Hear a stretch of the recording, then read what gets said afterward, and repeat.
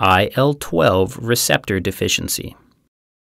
Interleukin-12 receptor deficiency, commonly called IL12 receptor deficiency, is a congenital immunodeficiency depicted here by a broken receptor on the dozen egg carton to the interlocked IL12 key.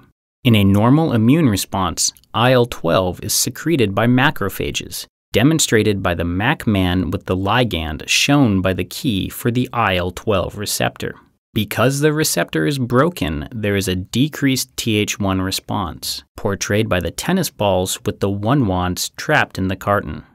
The defected IL12 receptor also results in decreased interferon gamma, portrayed by the down arrow from the interferon ray gun held by gamma grandma. This defect makes patients particularly susceptible to mycobacterial infections, represented by the bacteria with mics attacking the MacMan.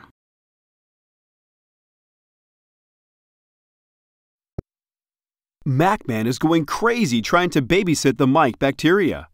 Grandma brought a dozen interlocked tennis balls with 1-wands to magically shut them up. But MacMan was in such a hurry that he broke the receptor off and he can't get to them.